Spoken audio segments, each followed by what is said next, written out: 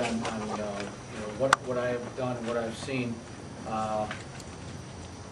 Friday night, I was in contact with the chief of police, with the public works director, with the Seymour ambulance folks, with the fire department, with our emergency management director, all evening long, trying to coordinate how everything was going to be done. To Alex's statement, there is going to be a meeting of all the emergency management personnel tomorrow morning to see how we can do things better. I will express your concerns. Anyway, moving on. Friday evening, I was out at Scoprat Street. One of the first repairs they made on the right-hand side of Scoprat, as you go up next to the pump house, I visually, I saw that there was a hole about 1 foot wide, but it was about 4 foot deep, and that's what the erosion was. And this went on for about approximately 70 feet. 2 dump truck loads of millings were brought over to fill that in. The bridge at Day Street and Pearl Street was questionable because one of the fire trucks went over and the driver had the sensation that thought the front of the truck was sinking. So there was some concern. We blocked off that bridge, closed that bridge right away. As it turns out, on Saturday morning, Jim Galligan, our town engineer, and 2 fellows from DOT came out to check the bridge. They determined that the bridge was safe. The concern, I guess, was that there might have been erosion where the bridge ended and the street started, but we've been reassured that that isn't the case. That what the sensation they felt was from all the pavement coming apart and floating away with the torrent of the water on the Day Street Bridge. Saturday morning, I was out at 7 o'clock again. I was up on the bridge on 67 talking to the contractors for CLMP. They told me that the power would be back on by mid-afternoon on Saturday. They had a lot of cutting and pole replacement to do. They worked all night to get that done. CLMP actually contracted that out to get done. In the meantime, by Saturday, I talked to Len, and Len assured me that that he would get whatever help he could get from the state to be done. As I was on the bridge with Jim, determining that was safe, I got a phone call from Rosa DeLauro's office, and she told me to call her on Monday, that she was going to get a couple people out to take a look at the situation. And then I took a better tour of the land trust property and the Chatfield Park property that everyone else did, which seems to be pretty much the hardest hit. Some of the roads were pretty severely hit, but the parks, the 2 parks side by side, seem to have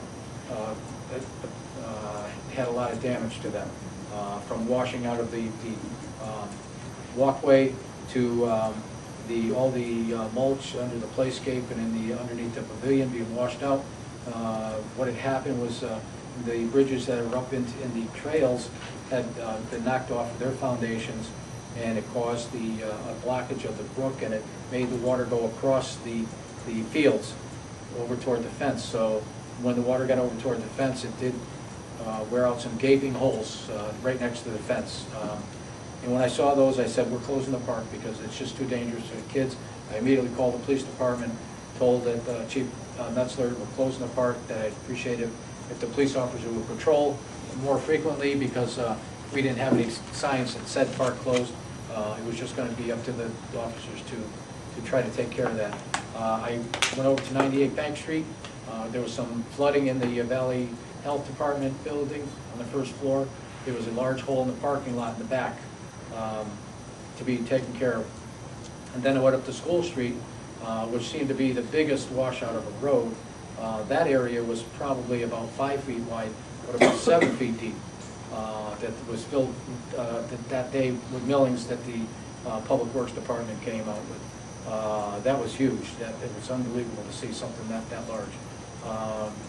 Again, then I contacted Owen McClure from DOT. He's the manager up in Beacon Falls.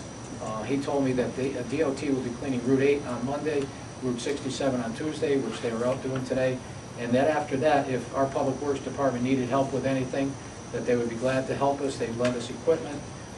They'd lend us a man or two if it was available to help.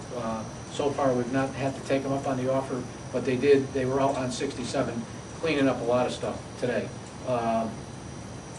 taken pictures of almost everything, and as many of you have taken pictures.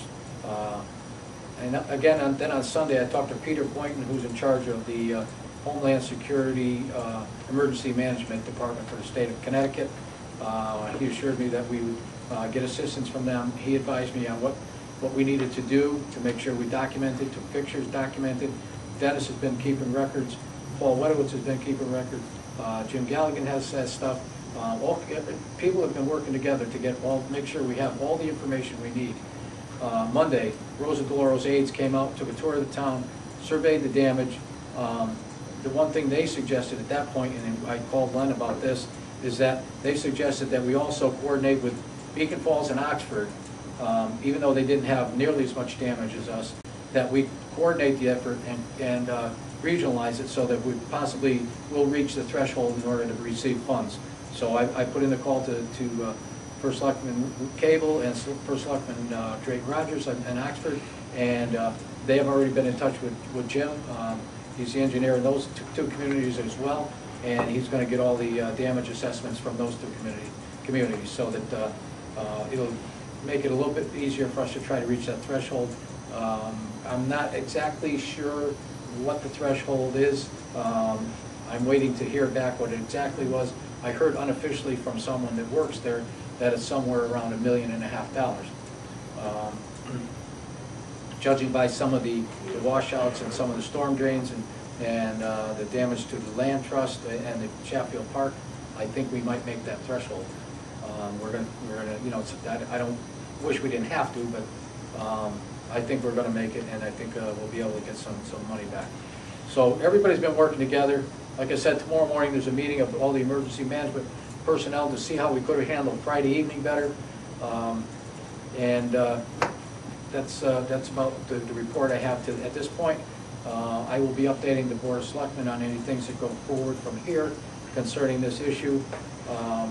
And as to, you know, to the extent that I can, we will get that same information out to the press so that the townspeople will know what's going on. Len told me if he gets any more information from the state, he'd let me know. Tomorrow I'm going to be at a meeting that the governor's at. Len's going to be at the same meeting, and we're going to break his ear off on the other side to make sure that we get some funds. I told Len let me have the first shot because he's my party, but he can have them second. But we're going to try to get after it. So that's where we are with that, the damage from Friday.